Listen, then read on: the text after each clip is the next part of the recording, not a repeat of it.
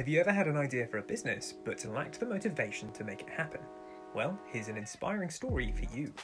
Philip Tysander was only 26 when he launched the Daniel Wellington watch brand back in 2011.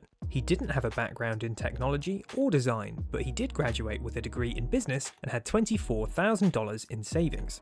While travelling, he met an English backpacker named Daniel Wellington, who wore a vintage Rolex with a NATO strap. Wellington's style was impeccable yet understated, which gave Tysander the idea for a watch company that embodied that same image. The brand grew after Tysander coordinated an epic social media campaign, paying various influencers to post pictures of themselves wearing the watches. This helped solidify the brand's preppy and sophisticated image. Many watch enthusiasts have spoken out against the company, feeling that their watches are more of a fashion statement than an actual luxury product. But one thing that everyone seems to agree on is the impressive and innovative way in which the company grew.